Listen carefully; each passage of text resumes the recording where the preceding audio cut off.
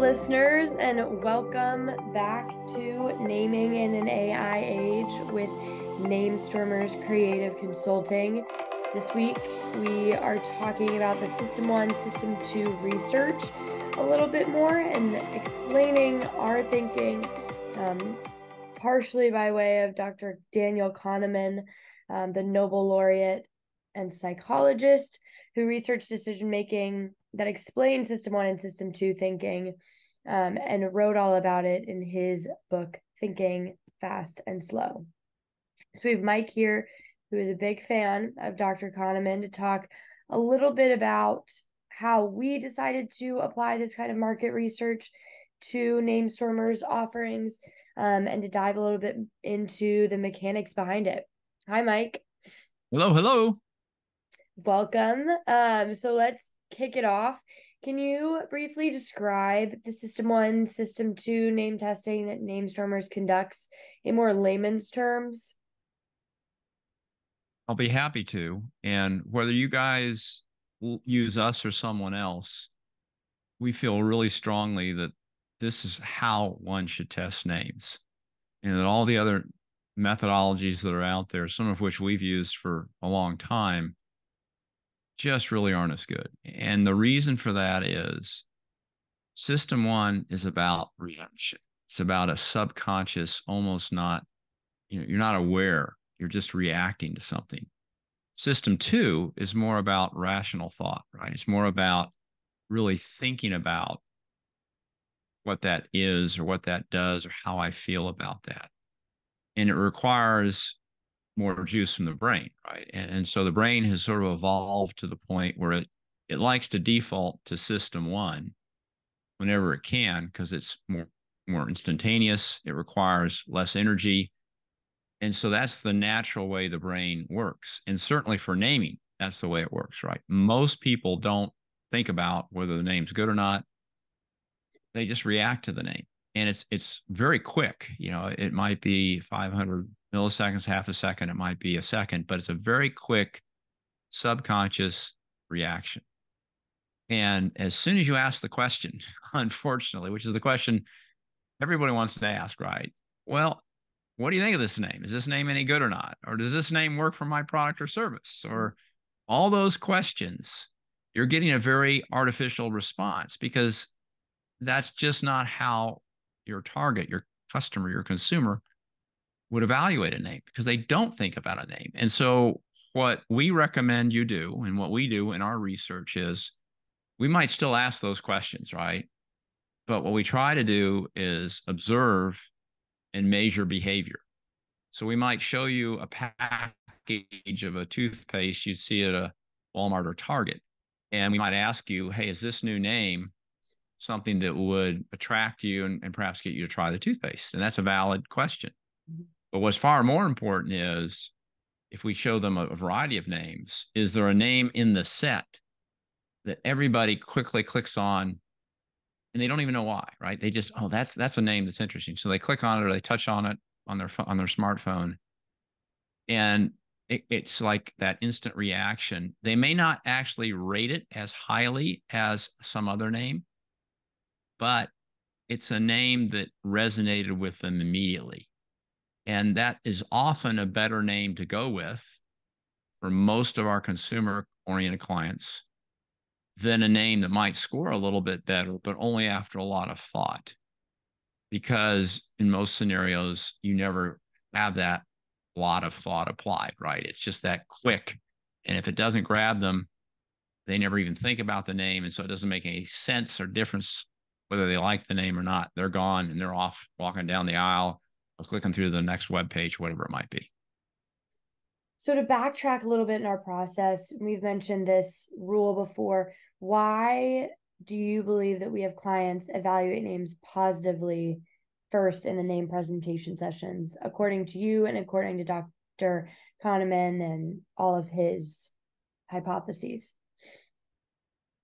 So when you say evaluate a name positively, give me a little bit more insight in what you're after there. What's that question So again? when we first present names, not being allowed to say anything negative, I think Dr. Kahneman talks about that instinct for critical thinking Okay, before. so one of the things this is something that we sort of do in a different setting, and I think it's invaluable when it comes to how do you have a successful naming process at your company or for a startup or if you're an agency. Is we try to take the negative off the table. That is, it's natural for people to evaluate things as the critic. It's the easier path to go down. Yet the best names often have pretty obvious weaknesses. And so it's far more productive to force that advocate mindset or encourage people to sort of be the advocate for a name first, as opposed to thinking about it more critically first. And so we'll often start like if we have a group of senior execs, right, and we're asking them for their reactions. One of the things we want them to do is think about which of these names might work and why, right? If I had to pick one of these and advocate for it, talk about why it might work, let's do that first versus let's open Pandora's lid of negative criticism. And before you know it, the ball gets rolling down the wrong side of the hill and everything's gone before these fragile new baby names have a chance to gain any traction. So by enabling that positive conversation first and getting people to think about this might work, they'll talk one another into names that not everybody was that excited about initially. And then at the end of that session, at the end of that research session or that conversation, you then allow folks to sort of talk critically about, well, why might this name have some issues? And every name has issues. That's the time to do it, right? It's not to do it at the outset. It's to do it towards the end so that all that positive comment can get out initially. And so there's also the adage thing that is applied to a broad spectrum of products or things, that they age like fine wine. So how does that apply to names that people come up with before engaging NameStormers, and how those can kind of often seem better to the company who chooses to engage us after we've presented a round or two? Familiarity, almost in all cases, creates a huge bias towards the name. So the longer someone sees a name, talks about a name, observes it in different settings, associates it with a particular story or a graphic, the name tends to come alive. So for a lot of our technology clients, they'll have internal project names on a new chipset or a new technology for a period of months or years before they are ready to launch it and quote, come up with the real name. Well, by the time it's sort of percolated internally for a few months, it's always the favorite name. And it's not because it's a great name necessarily. It may be even a below average name or pretty crummy name, but just by the fact that people have gotten used to it and they've sort of wrapped all this window dressing and they've embellished it with all these attributes, it just starts to resonate. So it's that familiarity is a huge boon and a huge help. And so in presenting names, you almost need to come back to them, right? You present them initially, you try to get as much data on which ones of these are resonating, but then you encourage everyone, will take these names and drop them into all the different scenarios. Think about how they work in conversation when you don't see them. Think about, how they might look on a press release or a trade show booth or package or website or app page. And over time, certain things will bubble to the top. Some of those names will really start to come alive because of that context and that story and just the familiarity that name starts to be imbued with.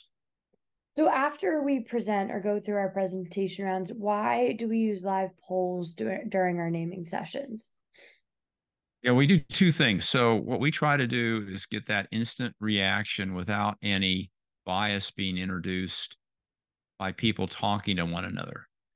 And this is a dynamic that happens in more of a focus group or a small group setting, that whoever speaks first, especially if it's the most senior person in the room, will start to influence opinions. And the more junior folks will be very hesitant to contradict or disagree with that individual unless it's a very enlightened culture. And some of our clients have a culture that really does encourage debate and rigorous analytical discussions, but many don't, right? And so it's this idea that, look, what we do right after a presentation is everybody independently can sort of do a quick poll on their smartphone of just their own personal thoughts. It's done anonymously, so we don't know who's saying what, but they're giving us, their favorites without any discussion or interaction with their colleagues, just how they sort of immediately reacted to the name.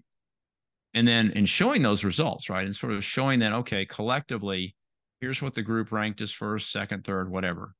Now let's talk about those. That sort of then gives you a clean read initially without anyone biasing anyone else. And then the conversation might end up with a slightly different list or a radically different list. And that's great. Those are both valid ways to sort of test name resonance. But one is that very independent initial reaction where everyone's treated equally. And then the other one is more of the traditional focus group kind of metric where after a discussion, certain names have sort of bubbled to the top. They're sort of the group consensus names. So when developing names and then taking that further step into market research, why does Dr. Kahneman reflect that descriptive names usually test better with traditional market research?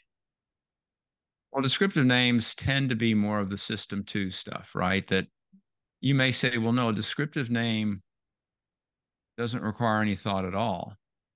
But that's really not true because, you have to sort of decipher what the name is. And so descriptive names might often convey two things, right? They might relate to hey, that sounds or that conveys a very premium image. And it also sounds very European. Well, for some people, that may be a system one instant reaction if they're really engaged in the category. But for a lot of other folks, it might take a little bit more thought. Or an example going back a few years is for search engines, there was a name called Infoseek, and then Google came along. Well, Infoseek is clearly a more descriptive name. It has information in there, it has seek in there, and that's really what a search engine does, right? It seeks out information. At least at the time, that's what a search engine did. Well, it takes a little bit of thought, a little bit of system two thinking to sort of decipher Infoseek. And those tend to be the names that once you've thought about them, well, yeah, that's a far better name than Google, right? Because it says exactly what it is. That's the kind of name that I would want for my search engine. But the characteristic that Google had, and I don't know this for a fact, so this is just an educated guess, is it was a name that was so different than anything in the category, it aroused curiosity. And so it garnered that immediate reaction like, what is a Google? It sort of sounded weird, might have sounded silly, it might have sounded intriguing, but you just didn't know what it was. And it was so different at the time that it caught the attention, cut through the clutter, and elicited the question, what is it? Tell me more, or I don't understand it. Right. And so it had that an instant, ooh, that's sort of cool, or ooh, that's sort of different, or ooh, I don't know what that is, versus that slower, oh, Infoseek, okay, I get it. That's a search engine. So that's a little bit about, and that's just one of many examples about a more descriptive name, which might be ranked higher because it says exactly what the search engine is or what it is as a search engine versus a name that might be not ranked nearly as high. I mean, I don't think Google would have been ranked as well on any scale in terms of conveying what it was. But in terms of that instant reaction, Google probably would have scored much better or much quicker, if you will, than an Infoseek. Yeah. And now Google is used in common day talk probably every Right. day. Yes, it's built into our nomenclature. It's in the woodwork. So just to wrap things up and kind of summarize, why do we recommend the quantitative testing over the maybe more traditional or common themed focus group? Well, today especially, it's really difficult to discern which name is truly the better name to go with. And the challenge with focus groups is they are inherently not geographically dispersed. I mean, they tend to be, if you do them the old fashioned way, they're in certain markets. People come in after work, you serve them food or whatever it might be, and then there's a 90-minute focus group session. And it's just really representative of people that live in that area. And so you'll typically see them done in just a few markets around the country or around the world, wherever they might be. So it's a great deep dive. And so focus groups are invaluable for certain types of research and understanding.